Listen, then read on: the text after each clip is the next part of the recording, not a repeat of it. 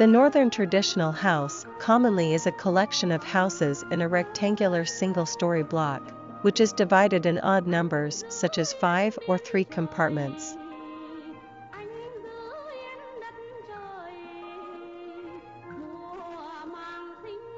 Generally, the structure is made of bamboo or wood, using reeds or palms or some other leaves for the roof. In the whole site, it commonly has one main house and 1 or 2 outhouses squared to the main one, creating the U shape. The central is a big airy yard, enclosed within compartments. Typically, there is a garden or fish pond in front of the yard.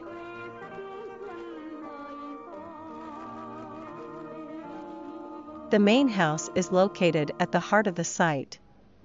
Its function is for worshipment and welcoming guests.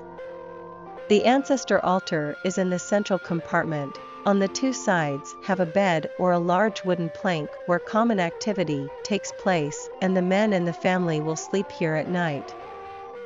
This is also a diplomatic space of the house, where rich families show off their social status and class.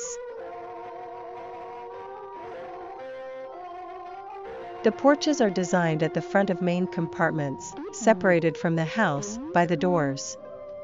It is the linking space of the interior and exterior. Not only playing a role of covering the house from rain and sun, the porch is generally broadened out and creates a multifunctional space.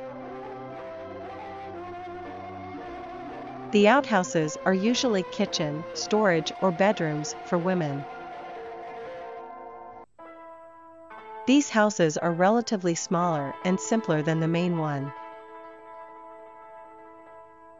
The yard is also an indispensable space for the whole construction in the northern Delta region. This is an open space outdoors, normally in the center of the house, because most of the blocks in the house are faced to the yard.